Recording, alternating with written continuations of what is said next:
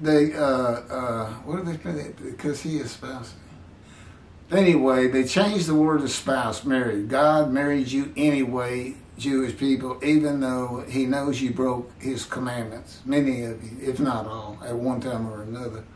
He said, but I married you anyway. They changed espoused. Now they make it sound like he went against them and came to the Gentile.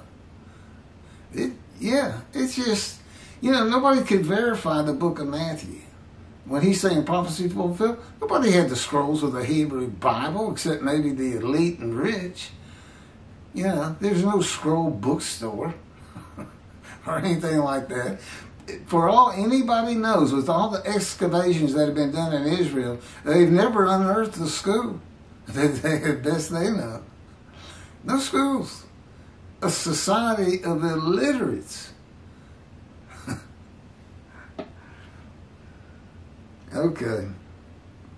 And here it is. Let me get it to you. And again, you have to combine 3 books for this. This is from Zechariah 9, 9, and 10 from the Hebrew Bible. Rejoice greatly, fair Zion, raise a shout.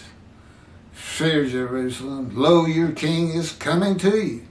He is victorious, triumphant, humble, riding on an ass. This is the only prophet that mentions riding on an ass.